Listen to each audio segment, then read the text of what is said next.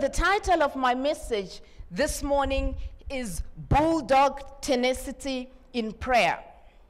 Look at the person next to you and say, Bulldog, Tenacity in Prayer. Yes, that's what we're going to be talking about. We're not only talking about prayer, but we're talking about a bulldog, tenacity in the whole arena of prayer. Now, something happened in the 16th century. A group of people decided that they basically wanted to start this whole thing called bull baiting. And what happened is they basically they started it off as a sport, okay? And they decided to breed a particular type of dog, all right?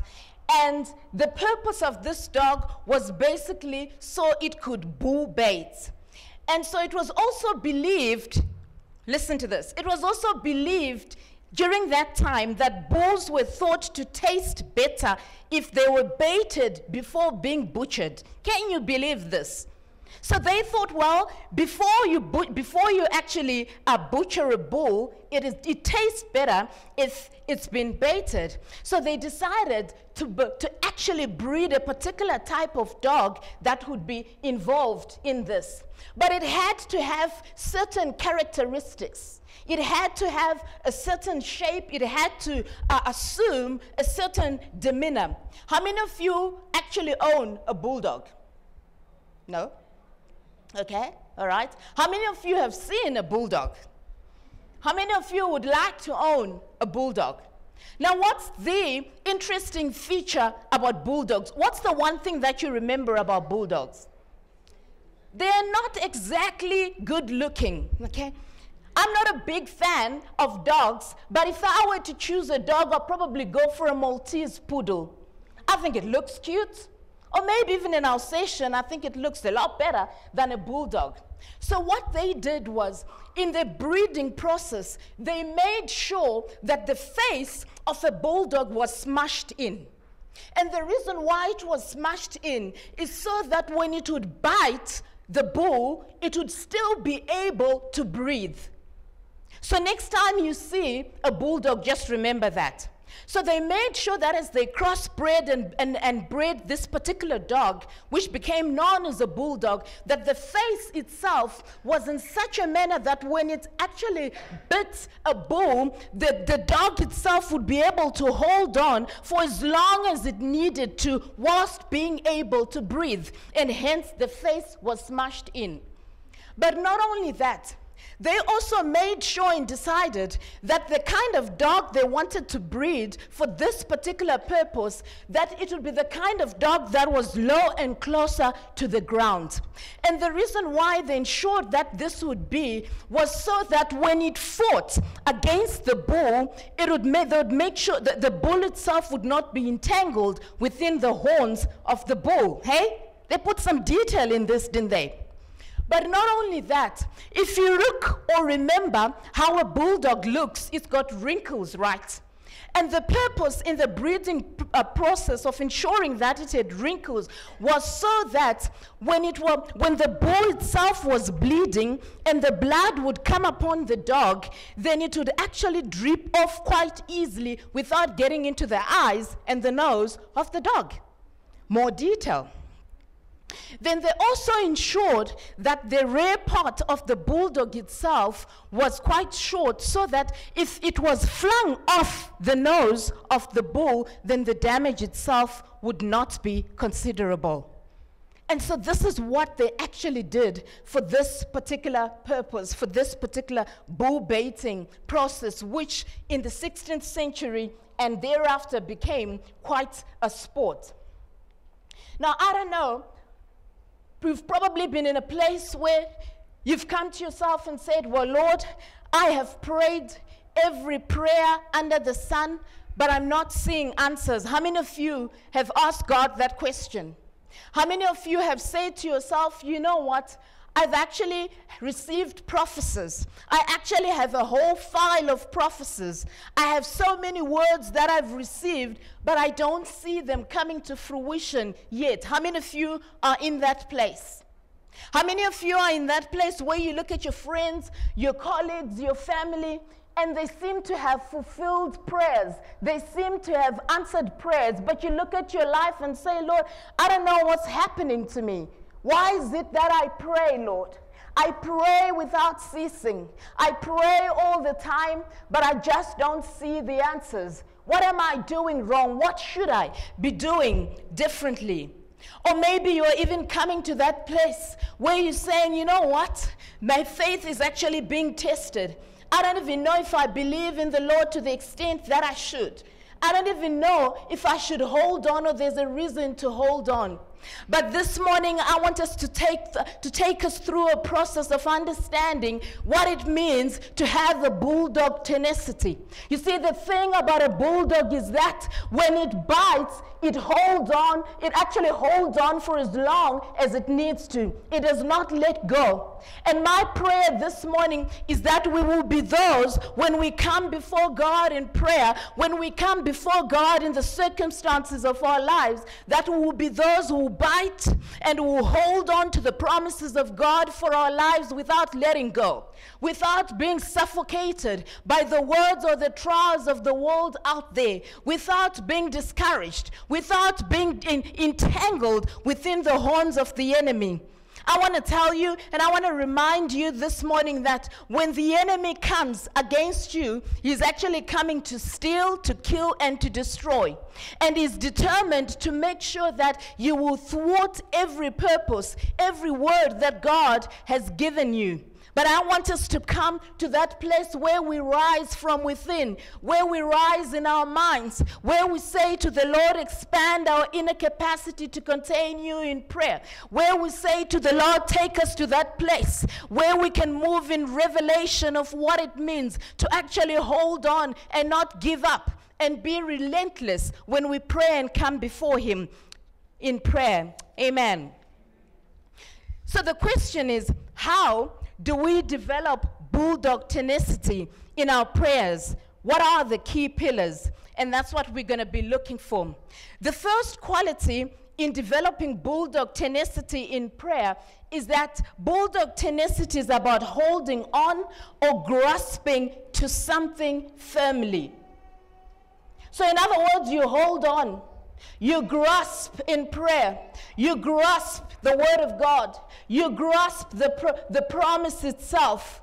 And you do not let go until you see it come to fruition. I'm reminded of the story of a certain billionaire in Africa. Actually, this guy is a Christian, a mighty man of God. And he's one of the top billionaires in Africa, and is also on the list of the Forbes billionaires. You know, when I was reading this, I was thinking, yeah, maybe one day, somebody will say that of me. How many of you would want to appear on the Forbes list of billionaires? Come on now, where's your faith, hey? Come on now, where's your faith? I don't want this story of talking about other people. I don't want the story of talking about other people's testimony. I want to be the people. I want to be the person who's actually on that list. So anyway, this guy, one of Africa's billionaires, and also appears on the Forbes list of billionaires, he basically decided, he really felt strongly that God had called him to establish a mobile phone network business in his country of residence. Okay? And he went to his pastors, he went to his close friends and family, and he basically said, you know what, this is what God has placed on my heart. And his background was basically engineering, and he had worked in a telecom setup. But the Lord spoke to him clearly and said to him, it is time for you to actually establish a mobile phone network in your country of residence. How many of you know it's one thing for God to give you a word? It's one thing for you to believe the word that God has given you. It's another to actually face the obstacles that may actually come up with as far as that word is concerned. What he didn't know was that it was going to take a while for him to be granted the license to operate this particular business in that country. Basically, the government of that nation would not grant him the license to operate. And so what it transpired was that it became a protracted legal battle that lasted 5 years. How many of you are in a place or willing to receive the word of God for your life, and then for the next 5 years, nothing to that effect shows up? Not even one sign.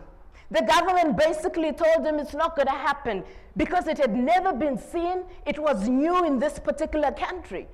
And so he decided, well, you know what? I am so sure God gave me this word. I am so sure this is what God wants to do in this country. If these people are not going to grant me the license, then I'm going to pray until this thing comes into being. So he started a whole process of praying, of warring according to the word of God. You know, Paul says to Timothy, war according to the word that you have received. For some of you, I just want to remind you, there are prophecies that you've been given that are hiding somewhere in your shelves or in your Bible somewhere, or even in your heart. You've since forgotten about them, because when you look at the circumstances around you, you think, well, maybe this is not going to happen. Maybe not me, Lord. Maybe another person. I don't have the resources. I don't have the support. But I want to encourage you this morning and say, if you know, like you know that it's the word of God, I want to encourage you to be that person who rises up and say, you know, like Paul said to Timothy, I'm going to rise up and war according to that prophecy. So he started praying. He started praying in his church. They started praying with his friends, with his family. They started praying that this license would be granted. After 5 years, it was eventually granted. But I remember being told that even during the time of the launch of that mobile phone network, his wife would literally move around the city, laying hands on every poster, on every street pole that had their advertising collateral. And he would prophesy and speak basically into all that advertising collateral, calling forth the promises of God, calling forth the word of God, speaking the purpose of God for that company, speaking the purposes of God for that nation. You see, Bulldog tenacity is not about believing what you see. Bulldog tenacity is the kind of faith, is the kind of a zeal and energy that relies on what God has said and nothing else. So basically, long story short, it actually became the largest mobile phone network in that country, even up to today. And as if that was not enough, same company, same group decided to venture into other parts of Africa. They specifically decided to venture into an economy in West Africa. And what happened in that economy, in their particular business, is they, unfortunately, yet again, they went into a shareholder dispute when they were purchasing a network, a mobile network company. And what happened in this nation is they were basically told that if you want to be part of this shareholding, you got to offer us a bribe in the form of this much millions in terms of a bribe. So the guy was like, no, I don't do that. I'm a Christian. I'm not going to do that. And so he basically said, guys, I'm not going to pay that bribe. And the guys were like, okay, you're not going to pay that bribe. He says, no, I'm not. And God is going to honor my integrity. And then in the board meeting, you know what they told him? They told him, your God has no vote in this board. Your God has no vote in this board. Yet another obstacle.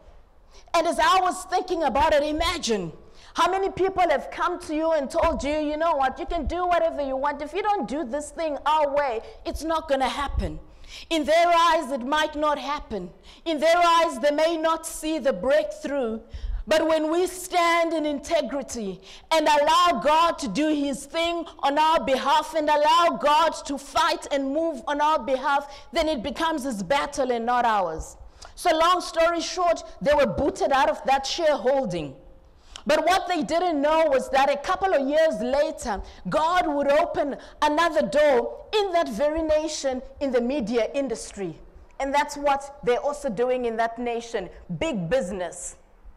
And when I see and, read and think about these stories, I'm reminded that, life in prayer is about holding on. You fight through it. You fight with the sweat. You fight in the bleeding. You shake off the bleeding like a bulldog would.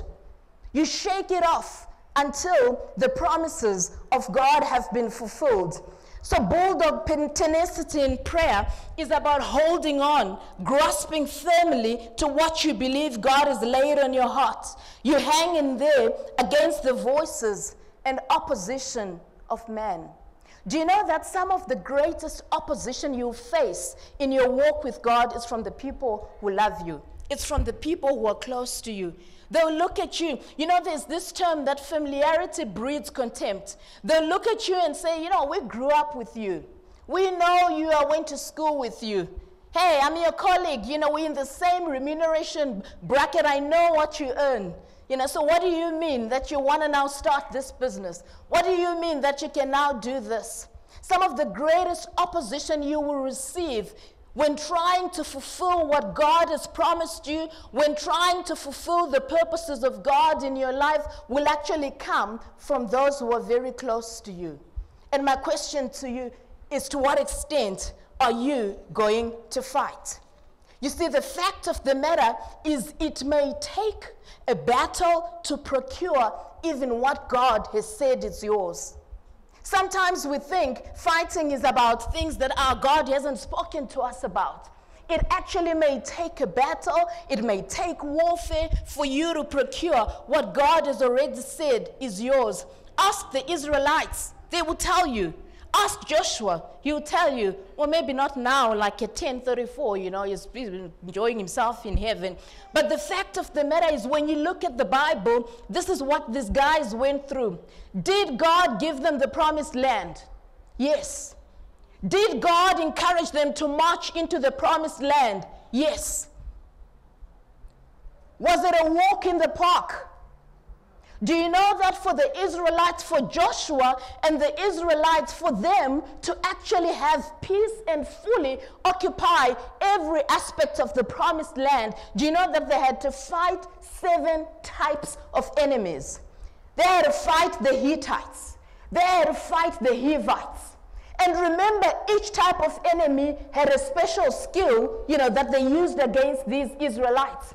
So they had to fight the Hittites, they had to fight the Hivites, they had to fight the Girgashites, they had to fight the Amorites, they had to fight the Jebusites, they had to fight the Kenites, they had to fight the Perizzites. Now, I don't know what your zites or your sites are this morning, but let me promise you, let me just say this, just like the Israelites, the very thing that God may tell you to move into will not necessarily and might not necessarily be a walk in the park. There are battles that have to be fought, even for those things that God has already said is yours. And that is why, even when Christ, as Pastor Stewart was telling us, the benefits of what Christ has achieved for us on the cross, even those very benefits, whether it's prosperity, whether it's walking in the fullness of our health, we still have to fight and claim them and appropriate them in our daily lives.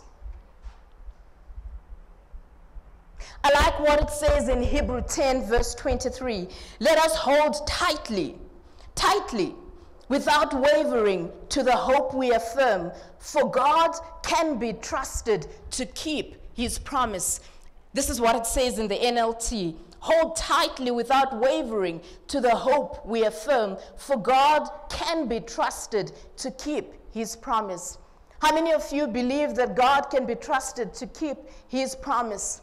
How many of you are saying to yourselves this morning that I want to be that person? I want to be that kind of a prayer warrior. I want to be that kind when I'm in my prayer closet that the devil will know that once I hold tightly to a promise of God, it's a done deal. And that's my prayer for us this morning. In Psalm 17, verse 6, David says, I call on you, my God, for you will answer me. I call on you, my God, for you will answer me. I like that because what it does is it shows the confidence that David himself had in God. And sometimes, you see, our greatest tragedies sometimes is that when we come before God, we're not even confident that He's going to do this. And yet we know that the Bible says without faith it is impossible to please God. So it says, I'll call on you, my God, for you will answer me. Turn your ear to me and hear my prayer.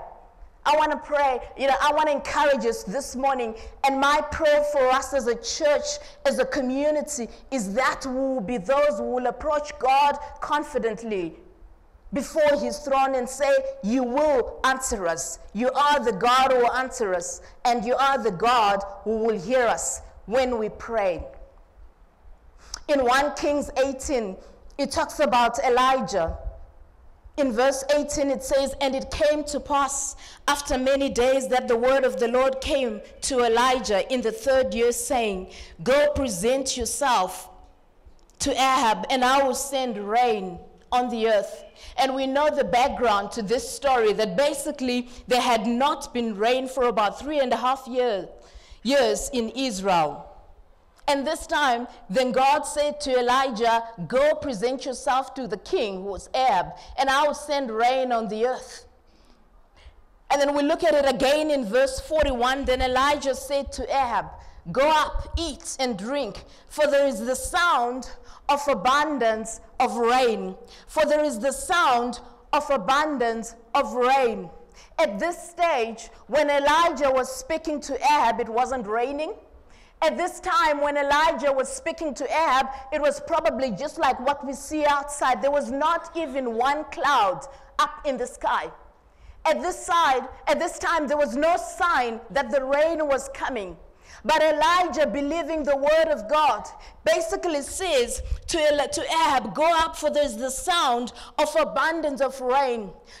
Sometimes for the fulfillment of God's word for your life, you got to hear the sound first in the spirit.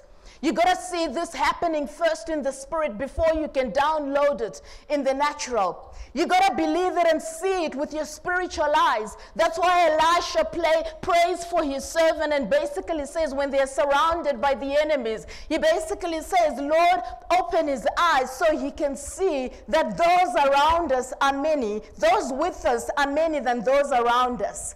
Sometimes to capture the promises of God, to walk in bulldog tenacity in prayer, it begins with seeing and hearing what's in the spirit first. So he says to Ahab, you know what, you better go eat and drink, for there's the sound of the abundance of rain. So Ahab went up to eat and drink. And Elijah went up to the top of Mount Carmel. Then he bowed down on the ground and put his face between his knees and said to his servant, go up, look toward the sea. So he went up and looked. There is nothing. And 7 times he said, go again. 7 times he said, go again, holding on, biting onto the promise, not letting go. God, you said it would happen. You said it's going to rain now after 3.5 years. This servant of mine is coming back and telling me there's nothing. There's not even one sight or proof that it's going to rain. 7 times. Kept on saying, go again. Then it came to pass the 7th time that he said, there is a cloud as small as a man's hand rising out to the sea. So he said, go up, say to Ahab, prepare your chariot and go down before the rain stops you. There are things that we only going to birth in our lives only and only when we trust and don't give up in our prayers. That's the kind of heart, that's the kind of faith and tenacity we need to hold as we pray through our circumstances. And so you hear, and I've asked some of these questions, where you say, but why is it that it's taking long? My prayers are not being answered. Do you know, or could it be that sometimes God is interested in building your character more than in your breakthrough? More than in giving you an instant breakthrough. You see, the thing is, sometimes God looks at us, looks on the inside of us. God knows for which purpose He's called us to. So what He needs to do from time to time is He needs to make sure that we've been equipped. Our muscles are flexed to such an extent that we can carry through the promises of God for our lives. And so sometimes God is more interested in building your character than in just bringing about your breakthrough. Could it be that sometimes God would rather train your hands for war and your fingers for battle rather than giving you an immediate victory? You see, it's all good to receive an immediate victory or quick answers to prayer all the time. But to what good would that be if your character is not molded, if your hands are not trained for war and your fingers for battle? My question to you this morning is, are you prepared to bite tightly and hold on to prayer until God is done with you and the burden is lifted? And this is a decision that you will have to make on an individual basis. Not your hubby is not going to do that for you, not your mom, not your dad, not your boss. Are you prepared to bite tightly and hold on to prayer until God is done with you and the burden has been lifted? So one of the pillars in terms of building tenacity in prayer is holding on and grasping to that which God has promised you firmly.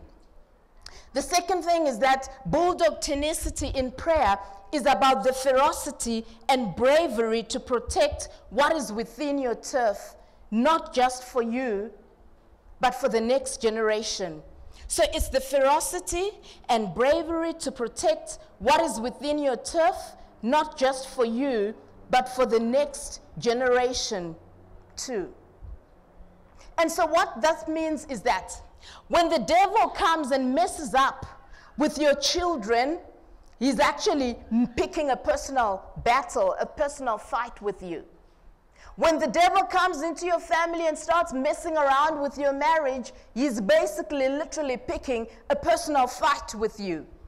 When the devil steals your health, then it's about time you roll up your sleeves and wage war against him. Sometimes God is not in a hurry to answer our prayer because what He's doing is He's actually developing in us, or He's actually wanting to invest in us those things that He wants us to impart to the next generation. It's one thing to want to impart certain things and principles of God to the next generation, but how many of you know you cannot impart what you don't have? You cannot impart effectively what you haven't experienced. You cannot impart effectively what you don't have a revelation of. Some of the reason why the prayers you have been praying may not have been answered today is simply because God still wants to invest something in you so that you can impart it to the next generation. I like what it says in Psalm 78 here. From verse 5, this is a psalm written by a guy called Asaph. Often we think, oh yeah, it's David who wrote all the psalms. You know, there's a brother called Asaph. And so he says, for he established a testimony in Jacob and appointed a law in Israel when he commanded our fathers. When he commanded our fathers that they should make known to their children, that the generation to come may know them, the children who would be born, that they may arise and declare to them their hope in God, and not forget the works of God, but keep His commandments. You see, the thing is, God is a multi-generational God. He thinks in generations. That's why the Bible makes it clear that God is the God of Abraham, Isaac, and Jacob. I'm reminded of the story of David and Goliath. Do you know, and most of you would agree with me, that Goliath should not have been and was not supposed to be David's problem. We know the story. David is asked to take resources to his brother. He wasn't even in the army that was being threatened by Goliath. But what happened was that Saul, who was the king, and that whole generation of the army were too timid to approach the very enemy of their generation. And so often what happens is that the very things we don't pray against, the very things we don't fight, the very things we don't war against in our generation, if we're not careful, will become the problems of our children, will become the problems of our next generation. I want to encourage you, if you know that there are issues in your life or family or curses that you face as a family, I want to encourage you to be that person in the family who will say enough is enough. The buck stops right here. I'm going to fight against this curse that flows into our bloodline so that my children will not have to deal with this or fight this. If Saul and the army had fought Goliath, David would not have to. There are certain prayers and there's a tenacity we need to have in prayer so that we conquer in this generation things that should not affect our children, things that should not affect the next generation. I don't know about you, but I don't know, when it comes to me, I was thinking about this and saying, Lord, if there are battles that I can fight today so that my children in the next generation won't have to, then I want to be that person who will stand up and say, give me that kind of tenacity that will do that for you and for your kingdom. I was speaking to somebody very close to me, and basically what's happening is that they're going through divorce. And it's a traumatic experience, and just from sharing with them and interacting with them, it's not anything I'd wish on anybody. And some of you know what I'm talking about. You know people who've gone through this, or you've been affected in one way or the other. And so I remember praying with this person, and at some stage she said to me, you know what, Vim, I think I'm giving up. I'm done. I don't want to pray into this anymore. And then I said, here's the thing. The fact of the matter is, concerning this particular couple that's considering divorce, is that there's actually a flaw and a curse of divorce in their family line. You see it from their parents. You see it in their siblings. You see it in their lives. And so I said to her, you know what? I don't know what the outcome of your situation is, but for all that it's worth, I want to encourage you. If there's going to be any motivation for you to pray and uproot this thing from your bloodline and your family, do it for your children. Do it for your children. There are some burdens in prayer that God will give you that might not be of necessary immediate benefit to you, but you do them either for your children, or you do them for your family, or you do them for your city, for your nation, or for your business. And so I say to her, for what it's worth, are you willing to fight this thing and uproot it for the sake of your children's marriages? You see, Bulldog tenacity in prayer is critical in guarding even that which belongs to the next generation. So I want to encourage you, when you call to pray into certain things, they might look like, well, you know what, they're for me, but also ask God, to what extent will victory in this area affect my children or the next generation? My question to you is, have you aborted certain prayers that you may need to go back to, pick up, and pursue them in faith? I want to encourage you to ask God when you go back home and say, Lord, what are the things you've wanted me to pray into and fight for breakthrough that I've aborted? Do you understand the impact and importance of your prayers to the next generation? A question to answer. The third pillar is that Bulldog tenacity in prayer is about persistence, determination, and stubbornness to pursue what you believe the Holy Spirit is leading you to. It's about persistence, it's about determination, and it's about stubbornness. There's no other scripture, that talks about persistence like Luke 18 from verse 1. It says, Then Jesus told his disciples a parable to show them that they should always pray and not give up. You would agree with me Often when you read the parables that Jesus told, you don't get this type of opening sentence. You kind of like read the the parable, and, midway you're trying to figure out what Jesus is saying. But this is one of the parables, not the only parable, where Jesus said, then Jesus told his disciples a parable to show them that they should always pray and not giving up. Not giving up is a biblical principle. How many of you agree with me? Not giving up is a biblical principle. He said in a certain town, there was a judge who neither feared God nor cared what people thought. And there was a widow in that town who kept coming to him with the plea, grant me justice against my adversary. For some time he refused, but finally said to himself, even though I don't fear God or care about what people think, yet because this widow keeps bothering me. Some of you pray into an issue once or twice, and the third time you're like, hey, I'm done. I don't want to go to God again, because you'll be there. I'll be there. I come, I rock up into his presence. It's like angels see, there she goes again. But here the judge says, because this widow keeps bothering you. How many of you have kept bothering God in your prayers? How many of you have said, God, you know what, I'm going to keep coming. I'm going to keep coming. I'm going to keep coming. This thing is close to my heart. I will see that she gets justice so that she won't eventually come and attack me. And the Lord said, listen to what the unjust judge says. And will not God bring about justice for his chosen ones who cry out to him day and night? Will he keep putting them off?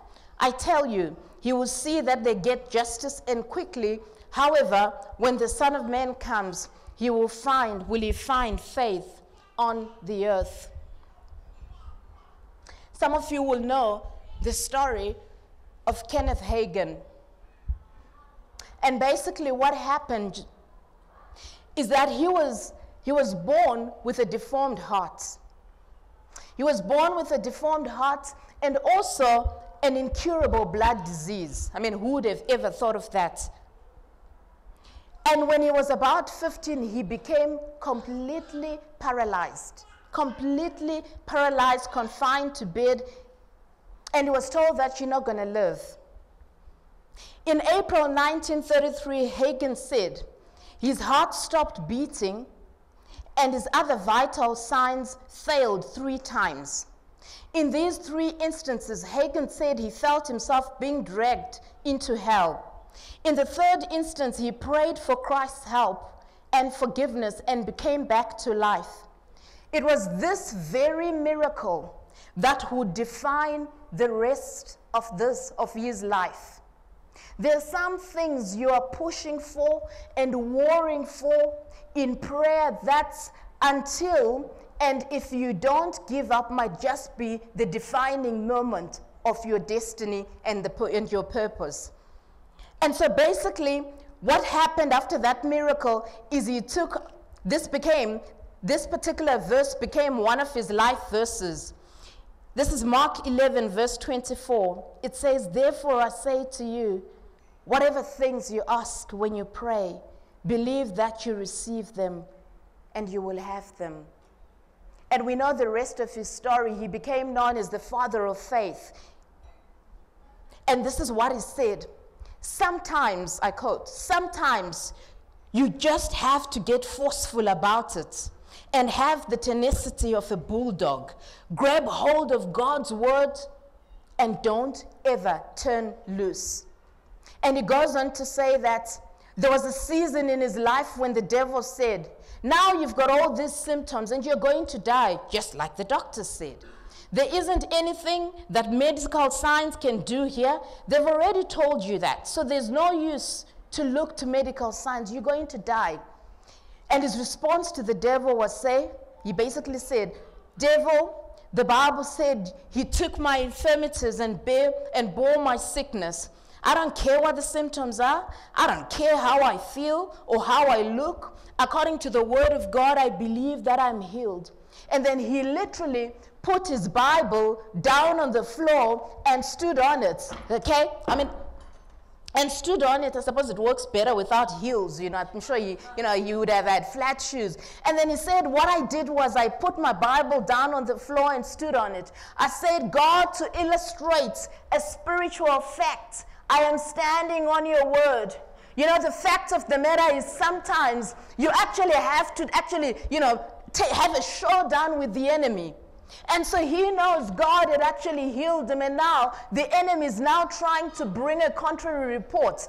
And he says, if this is your word, I'm going to stand on it. I'm going to believe what it says. I'm going to pray and make sure that its promises that it has for my health are going to come to fruition. And sometimes that is the kind of desperation we actually have to arrive at. Sometimes we are so prone to the devil's voice, and the voice of the enemy, the report of the enemy, that we nullify what God says of his word.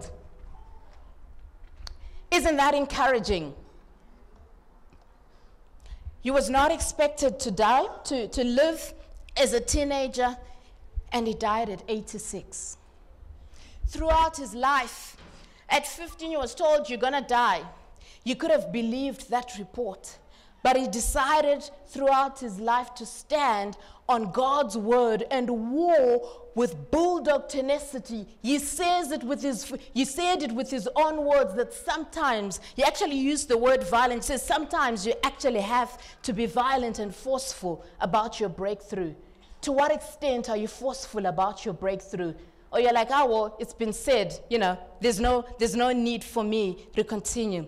God does not begrudge answering prayer.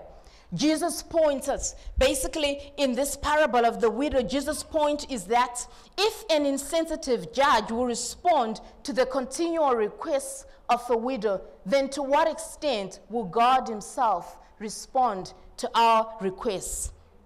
And what's interesting about this parable is that Jesus seems to suggest that the outcome, that God's will can be swayed by persistent prayer. And I find that encouraging in itself.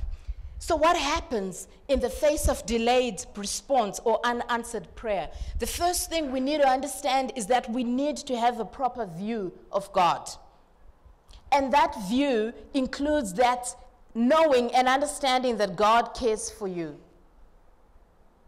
In Psalm 103, it says, just as a father has compassion on his children, so the Lord has compassion on those who fear him. How many of you fear God? We need to understand that, and here's the thing, here's the principle. You will not always be in a position where you will understand why your answers to your prayers are delayed or why they're not being answered at all.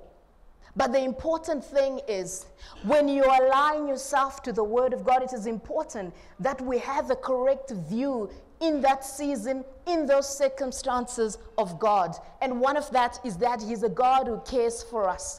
In Psalm 49, verse 14, it says, Zion has said, the Lord has forsaken me. The Lord has forgotten me. Can a woman forget a nursing child and have no compassion on the womb of a child? Even when she forgets, I will not forget you. Behold, I have inscribed you on the palms of my hands. We also need to understand that when God delays in responding to our prayers, it is not because of a lack of power. The Bible makes it clear to us that God is all-powerful. And so when he delays, it is not to say that it's because of a lack of power. The fact of the matter is that God is a God who's seated on the throne. And God will not desert his post. I know, like in the army, they're very big on, if you desert your post, you will be disciplined. God is a God you can count on. God is a God who's still on duty, and he is not and will not desert his post. We also need to remember that even in the face of delayed response, God is still our best bet. I remember a friend of mine a few weeks ago saying to me, Vim, why are you still believing God for this? And then I said, you know what? I actually don't have an option.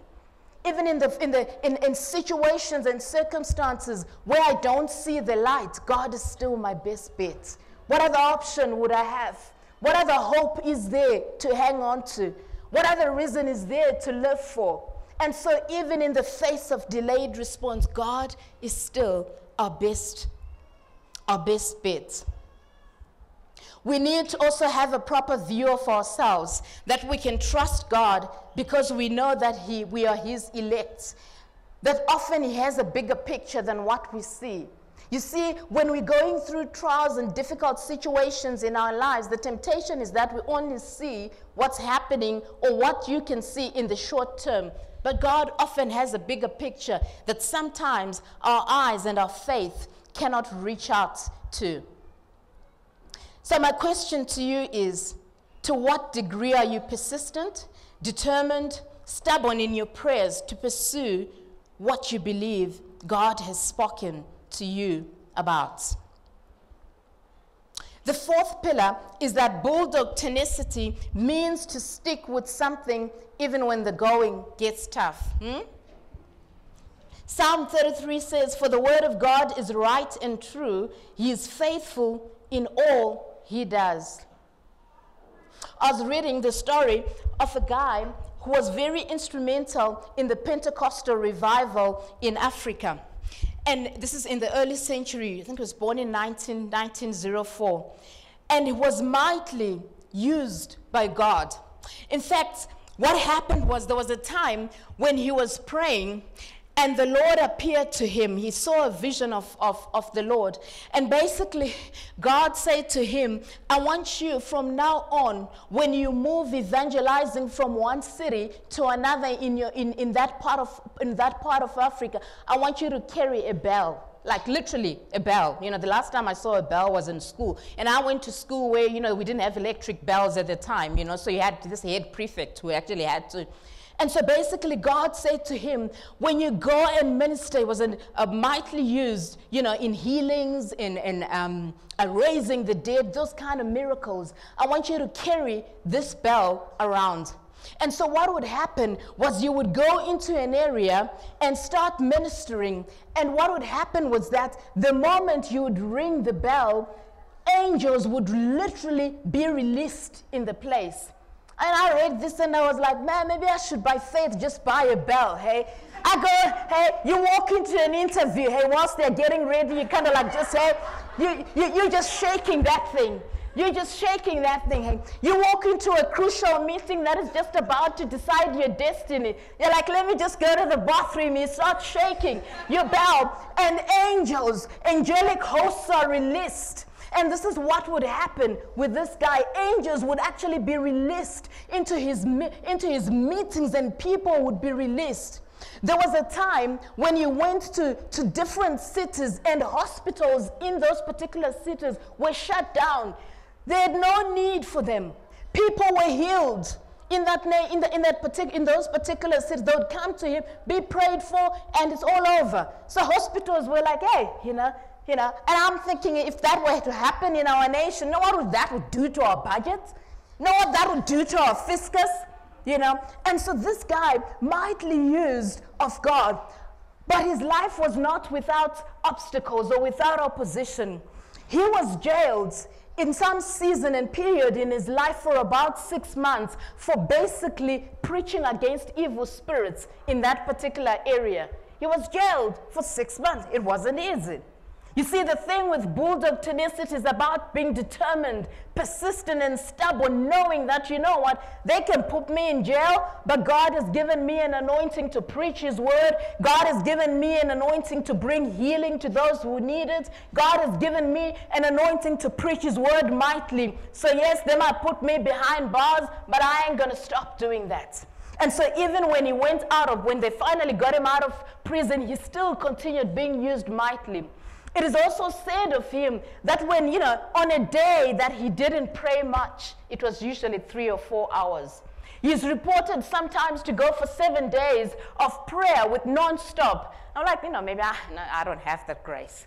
I just don't have that grace. You know, my employer would have serious issues with me, you know, if I prayed continuously 7 days and not rock up to work. Yeah. But the fact of the matter is, when you know what God has placed in your life, the calling upon your life, and you're motivated to persist, and you're determined and stubborn to ensure that those particular purposes come into being. I just want to conclude with a couple of things. I'm going to read out an extract from these are lyrics from a particular song from a movie that was quite famous. All right, some of you will recognize it, but if you do, then it's going to tell me how old you are. Okay. You were born a fighter, driven by desire. Glory calls that's waiting for you. When they try to break you down, you can take it. They don't shake you. When your back's against the wall, the thrill of the fights got you standing tall. Never surrender. Never say die. You've got the heart of a hero. Never surrender. The will to survive. You standing strong in the eye of a storm. Something keeps pushing you on. To never surrender. To never surrender. Winners have a price to pay. You're not there to take the fall. You'll fight till the end and you take it all. Never surrender, never say die. You've got the heart of a hero. Never surrender, never surrender, never say die. Don't stop. Never surrender. You've got the will to survive. Never surrender. Might be a secular song, but you know what? There's some truths in those lyrics, where I was reading them and I was thinking, that's what I want to be known for. I don't want you to know me for the accent in my voice or the color of the car I drive. I want to be known as somebody who never surrenders in the face of opposition from the devil. I want to be known in the territory of the enemy, that when I open my mouth and begin to pull down strongholds and begin to uphold demonic strongholds against my life or situations, the devil will shudder in his territory. I want to be the kind of person, when I take hold of the promises of God, I will war according to them. I will bite like a bulldog would. I will persist and be determined and hang on until that which God has said should be fulfilled will be fulfilled. I don't know how long I've got to live, but I know that if I hold on, if I step, if I believe in the word of God, God will honor that and something will happen in my life. Prime Minister Winston Churchill's address to Harrow School on October 29, 1941. Never give in. Never give in. Never. Never. Never. Obviously he had a British accent. Never. In nothing, great or small, large or petty, never give in, except to convictions of honor and good sense. Never yield to the apparently overwhelming might of the enemy. My brothers and sisters, the fact of the matter is the enemy will come against you with all his might. But I want to encourage you to never, never, never give in. In another address to the House of Commons, June 4, 1940, he said the following: "We shall go to the end. We shall fight in France. We shall fight on the seas and the oceans. We shall fight with growing confidence and growing strength in the air. We shall defend our island, whatever the cost may be. We shall fight on the beaches. We shall fight on the landing grounds. We shall fight in the fields and in the streets. We shall fight in the hills. We shall never surrender."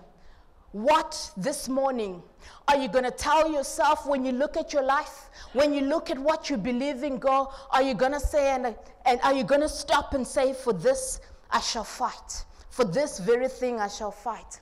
And when I read about this and how some of these speeches just inspired many people and are still being talked about today, I made a decision and I decided to write my life's never surrender speech. I crafted this on the 1st of September 2018. And for the first time, it's being delivered to a public audience, Go Christian Church Centurion, on September 2, 2018. Maybe they'll say this about me someday, in some century.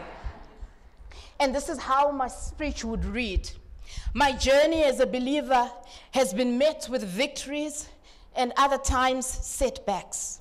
And these setbacks, some of which I've had a part to play in bringing them into being, others have been out of my control.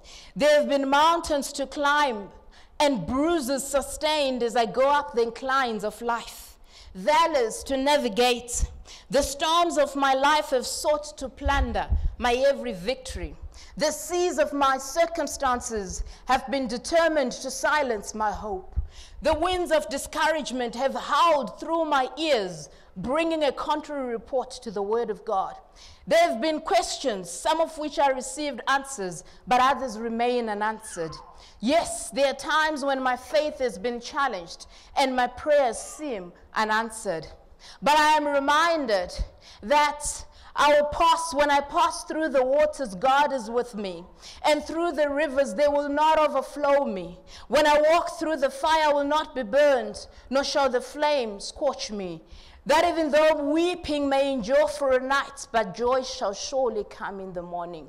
Though the fig tree may not blossom, nor the fruit be on the vines, though the labor of the olive may fail, and the fields yield no food, though the flock may be cut off from the fold, and there be no herd in the stalls, yet I will rejoice in the Lord. I will joy in the God of my salvation.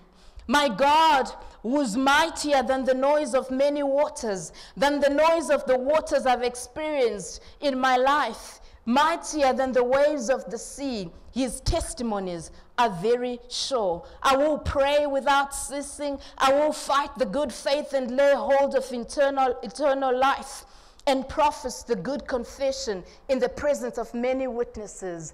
Because I know that if I remain strong, if I don't give up, if I bite, if I allow God to build Bulldog tenacity in me in prayer, I will be strong and carry out great exploits in Him. Bulldog tenacity, my friends, my brothers and sisters, is anchored in the fact that we pray to an infinite, to an immutable, to a never-changing, self-sufficient God, whose word is eternal, whose word is infallible, inspired, dynamic, powerful, quick, sharp, and is a discerner of the hearts of men. I want to encourage you this morning to never let go of what you're believing God for. And my challenge to you in the next couple of days or weeks or months is, I want to challenge you to craft your own life's never surrender speech, because one day you're going to need it. One day you're going to need to pull it out. When life doesn't make sense, when defeat seems like that's all that's around you, you're going to need to pull it out and read it and encourage yourself. Let's stand as we make these declarations.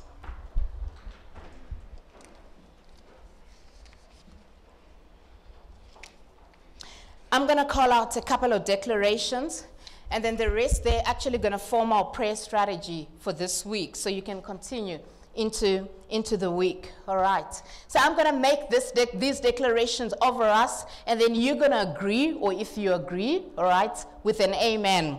Amen. All right.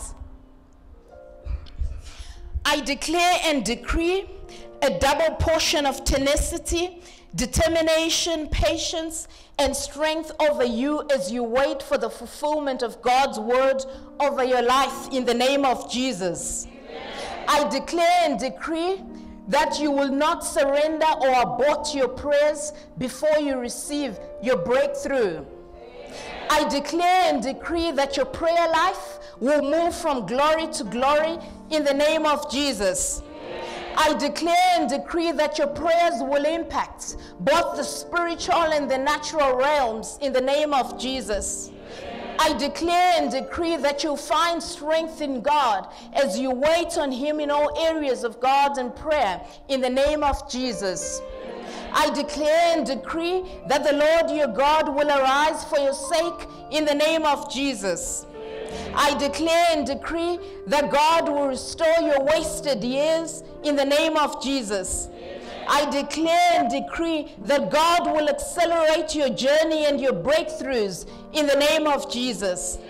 I declare and decree that everything you touch will prosper in the name of Jesus. I declare and decree that windows of great opportunities will open in your life in the name of Jesus. I declare and decree that you shall overtake your problems in the name of Jesus. I declare and decree that God will reform your losses and bind your wounds in the name of Jesus. I declare and decree that you will experience a marathon of favor in your life in the name of Jesus. I declare and decree that you will receive favor from unexpected places in the name of Jesus. I declare and decree that the Lord will sweep you into great breakthroughs in the name of Jesus. I declare and decree that you will jump out of the pit of poverty into the arena of prosperity in the name of Jesus. I declare and decree that you will fly from the sky of rejection into the firmament of dominion in the name of Jesus. I declare and decree that you will cross over to the arena of victory in the name of Jesus.